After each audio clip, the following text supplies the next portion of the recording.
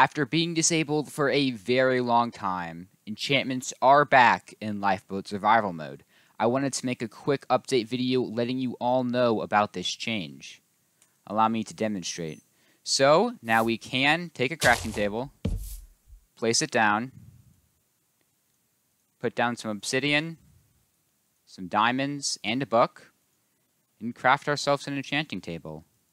And then with that enchanting table, we can place it down somewhere, go into it, and we can enchant something. Let's craft a golden sword real quick.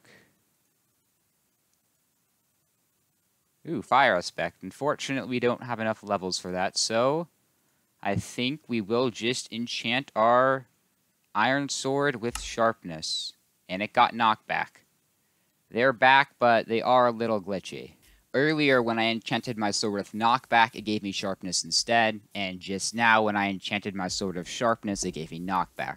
However, I've also enchanted a pickaxe with efficiency, and it just gave me efficiency, so it might just be those two enchantments that are switched. I'll have to do more testing. For those of you who don't know, enchantments got disabled a while back due to an exploit. However, they have just been added back to the game.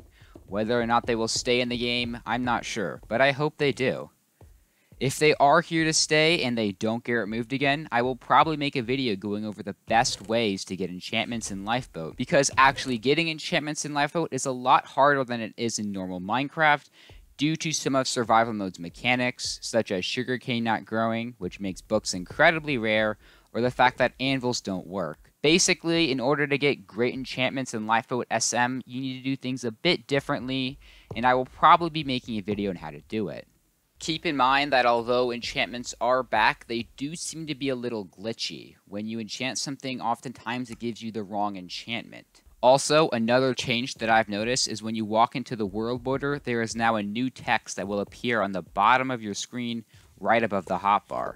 I'll put a picture of this on screen now. If you notice any changes or updates like this, I would love to hear about it, either in the comments of a video or over on Discord. Well, that concludes this update video. If you want to see more Lifeboat survival mode content such as update news, tips and tricks, glitches, and other SM content, then you can subscribe with notifications so you can be notified when I make new videos. We are so close to 1,000 subscribers. And if you enjoyed this video, you can leave it a like. There will be a link to my Discord in the description of this video, and thank you for watching.